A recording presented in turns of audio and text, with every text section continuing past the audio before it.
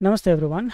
In this video, we are going to see a problem of analysis on a beam using Ansys. We'll be using the newer interface which is called as Workbench, and the experiment is about structural analysis on a cylindrical beam. So first, either double click on this static structural or drag and drop it here in the project schematic. As soon as that is done, you can see you have 7 steps that you need to complete. First step has already been selected. Next is selection of the engineering data, that means the materials. You can check out what materials are included by right clicking and clicking edit. Click on engineering data sources and you can go to general materials to see what materials are included. You can see structural steel has been included with the bookmark being the symbol of that. Let us close this because that is the material we'll be using in this experiment. Next, we need to define geometry. Right click on it and choose new Spaceclaim Geometry.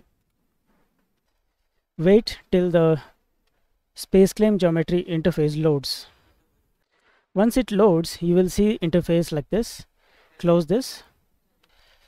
Choose circle option from here. Click at the origin and press 10 enter from the keyboard. Then press escape and click on pull. While doing the pull operation, you have to be careful. First, you have to click on the button pull, then highlight this circular area, and once it is highlighted, you just need to press and drag it. So now you can see it is highlighted and some yellow arrows are appearing. I just need to click and drag it.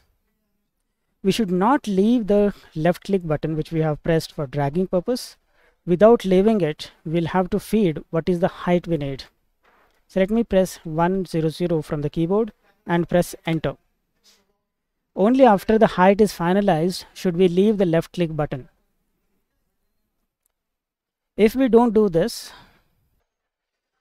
the height will be selected based on the dragging alone. Now that the geometry has been defined, there is no need to save it. It's already saved. You can just close it or minimize it. I'll just go with close. That will bring us back to the Ansys Workbench interface, and we see that geometry has been defined, the green tick mark being the symbol of it.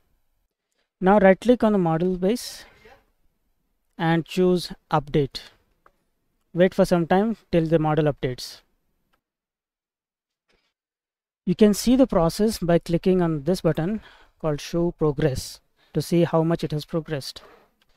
After update, you will see a green tick mark in front of model space, which means it is now ready. Now we have to right click on it and choose edit. Wait for some time till the design manager module loads. Upon loading, this kind of window will be visible. While you may not see the object that you have modeled, in order to see it, you have to click on zoom to fit, or you can press F7 as a shortcut from the keyboard.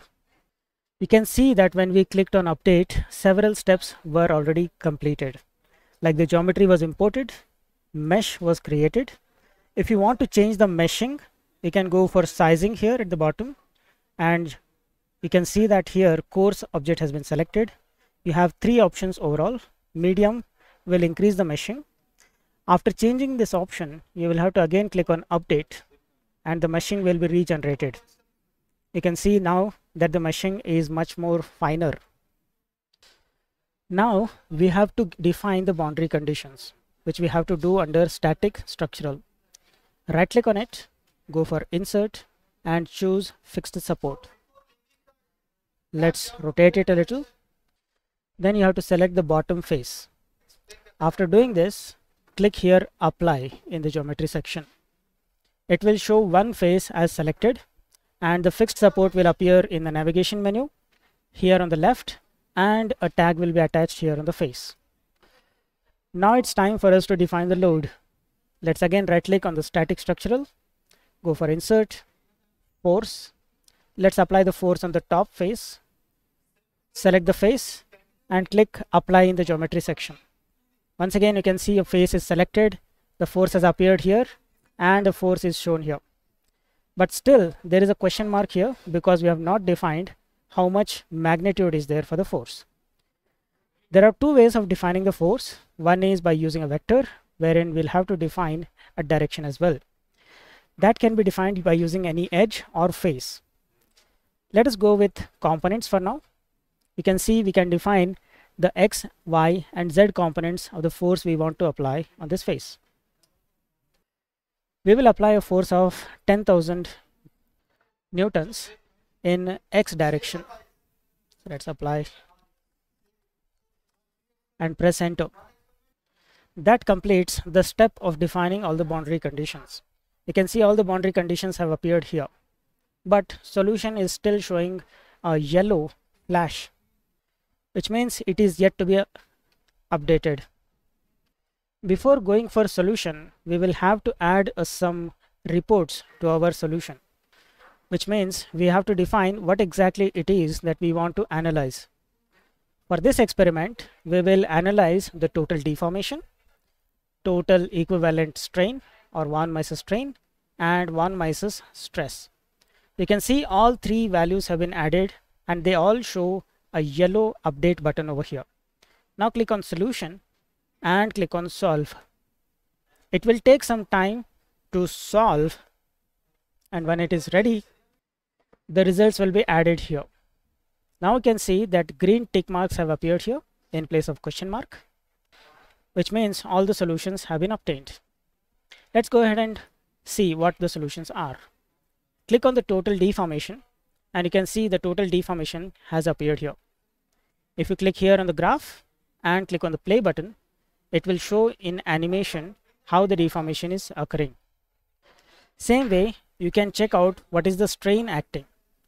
For this experiment, you can see that the strain is maximum at the base here for this side fiber and the opposite side fiber. The force is acting on the x direction located by this, and the innermost and the outermost fibers are going to experience stress, whereas the middle fiber will be in the neutral fiber and it will not undergo any stress or strain. So you can see the stress and strain, both diagrams are showing us a similar result. Whereas when we go for deformation, maximum deformation is happening at the top, and hence the top is red while the bottom is blue. So that's it for this experiment. In the next one, we'll take up another cross section and do similar analysis. Thank you.